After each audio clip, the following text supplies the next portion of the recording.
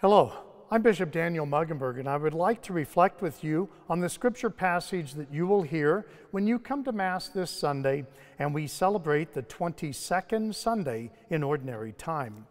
We return now to the Gospel of Mark and from chapter 7, when we hear about Jesus responding to the Pharisees and scribes who criticized the disciples because they ate their meals with unclean or unwashed hands. Now, one of the things that Jesus wants us to understand, especially as disciples, is the nature of religious laws. And I say that because, first of all, not all laws are equal. Some are more important than others, and that is why Jesus offers us the greatest commandment. But Jesus also wants us to understand that religious laws have a purpose. And it isn't our blind obedience to laws that makes them beneficial for us, but rather it is our ability to understand and to esteem the good that laws are trying to promote that allows us to really fulfill them in a way that benefits us spiritually. So laws are meant to safeguard and protect what is good for us, especially in our relationship with God and our relationship with others. So some of the laws dealt with commandments that required certain actions, while others prohibited actions that could be detrimental to the good. And so laws kind of served as this check and balance system that when we found ourselves or when we find ourselves violating a certain law, we need to step back and say something may be wrong.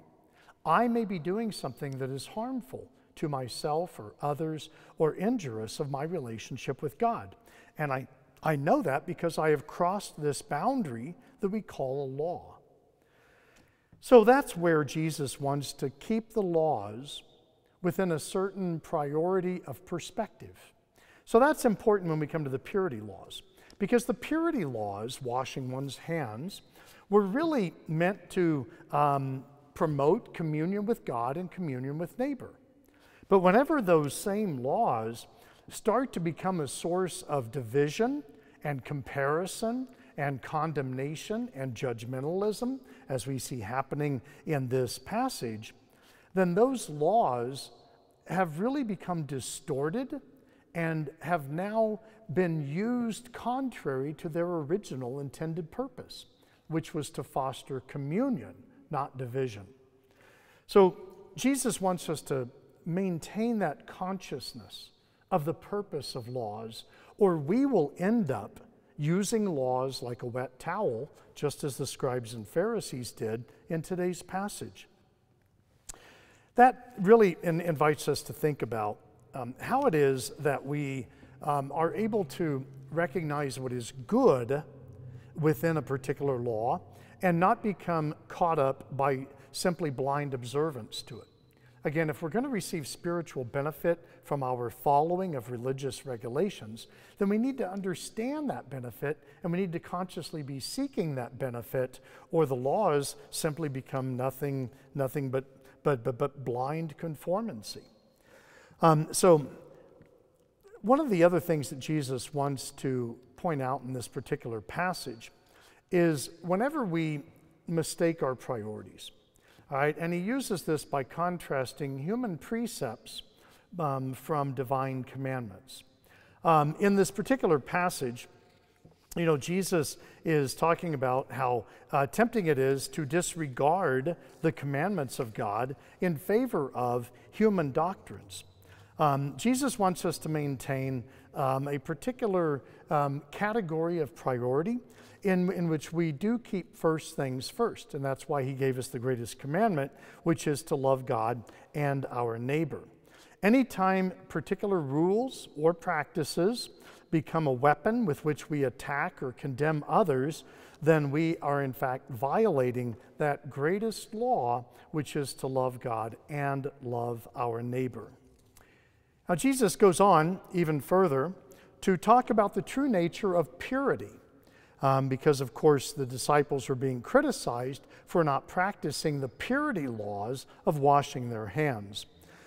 Now, in our world of Jesus, people commonly thought that purity came from external factors, such as the food that you ate, or maybe the people that you associated with, or maybe the area of the world that you lived in. You were more pure than others simply because of those external factors. And what Jesus is doing in this particular gospel passage is correcting that misunderstanding to show that real purity is based on internal factors, not external factors. And particularly those factors that affect our relationships with other people. As you notice, Jesus summarizes things like evil thoughts, unchastity, theft, murder, adultery, greed, malice, deceit, licentiousness, envy, etc. These are all sins that in one way or another injure other people, all right? And so they affect our relationship with others. It isn't that Jesus is discounting the offense that we can cause to God by breaking religious laws. It's rather that Jesus is reminding us that whenever we come to God in prayer and we approach the Lord in that moment, that God is very conscious of how we have approached other people throughout our day. And so the Lord wants us to understand that we defile ourselves by our intentional actions, our hurtful actions towards others. And with that, Jesus wants us to be pure, but he wants us to be pure based upon that moral rectitude within us. So the letter of James that was read at today's Mass, this weekend's Mass, is a very good reminder of what authentic religion really does look like as we express it in our relationship with others. And so listen to the letter of James when you come to Mass this weekend, and I think that you will see how James does a beautiful job of connecting our love of God and our love of neighbor in an inseparable unity that really challenges us to avoid decisions of injustice, indifference, and selfishness, because those are the things that will render us impure. I do want to comment on one last detail of this particular gospel reading. It actually tells us that the Pharisees and scribes observed that some of his disciples ate their meals with unclean hands. The actual word in Greek isn't meal. The actual word is bread. Ate their bread. Now that might seem like a minor difference, but we need to remember that in Mark's gospel, there are a number of teachings that concern bread. And the vast majority of these teachings use the word bread in a very Eucharistic context. So it's very possible that this section of Mark's gospel is actually referring to a Eucharistic setting in which some disciples, not all disciples, notice, but some,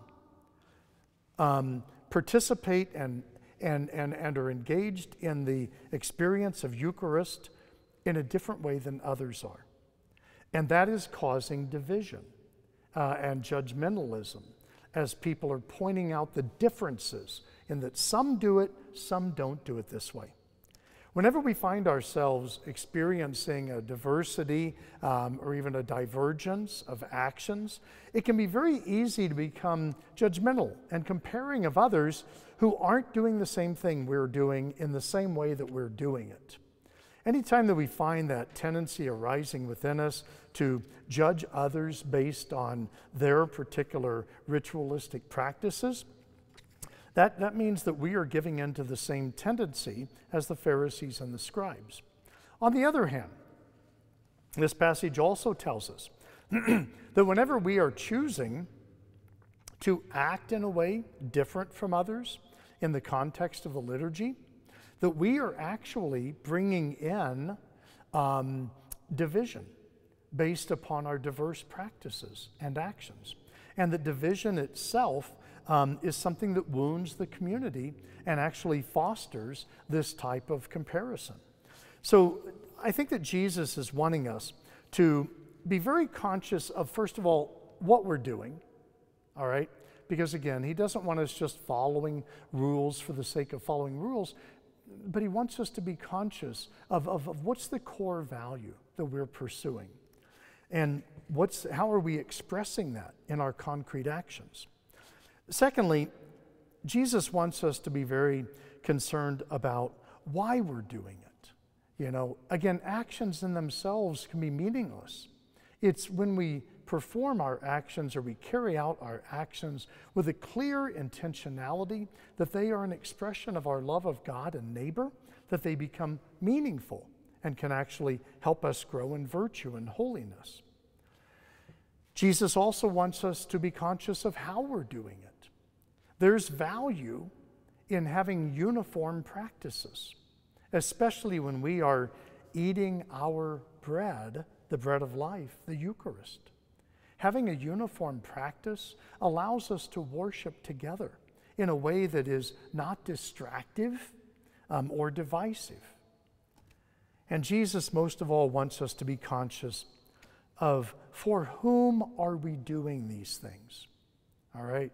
Are we doing them for ourselves, to make ourselves look holier, to make ourselves look better, to make others feel guilty?